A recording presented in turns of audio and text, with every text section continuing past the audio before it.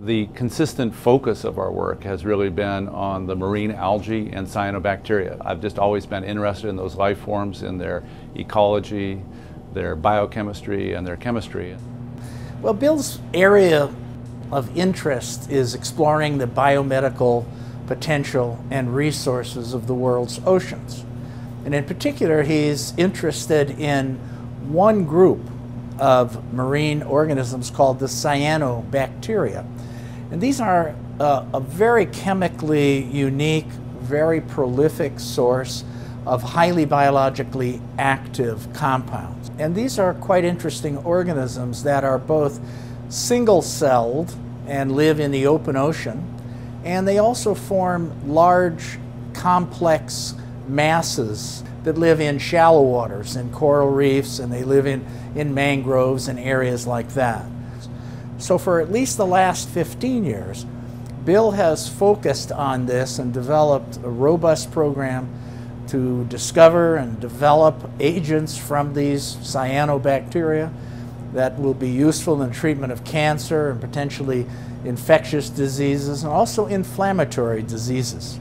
We collect organisms from around the world, we bring them back here to Scripps, we make extracts, we also culture these in the culture laboratory, and then we test those extracts for anti-cancer activity, anti-inflammatory activity, the ability to treat parasitic diseases like malaria. So a variety of different biological activities are tested. And then when we find one that's very active and interesting to us, we follow up like molecular detectives and try and figure out what is the active compound in that extract.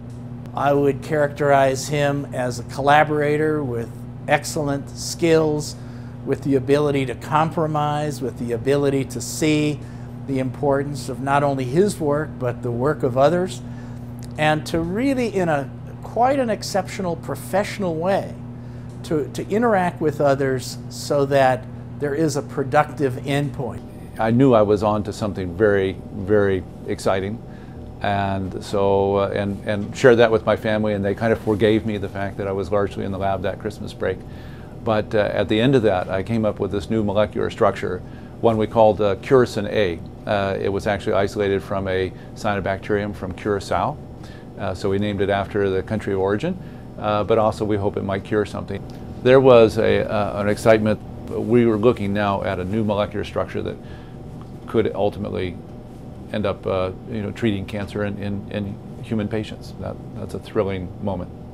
This new compound that we've isolated from actually several collections in the Pacific has a phenomenal ability to kill cancer cells. It's more potent than many known compounds in its ability to kill cancer cells, and it does so by a new mechanism. It's not fully described what the mechanism is yet, but we're working on that. Without a doubt, Bill's work is of such high quality, of such diversity of subject areas being combined to provide really groundbreaking discoveries, that there's no question that he's recognized internationally and nationally as the leading scientist in his field. I truly think that there's a few of our molecules that could actually go the distance, become pharmaceutical agents. I'm particularly excited about some of our compounds in the cancer area. We've also worked with the Morse Cancer Center here at UCSD on one of our projects, and I think that one has a lot of potential as well. So I'm hoping that we're going to see a compound go into the clinic and actually treat a human disease at some point.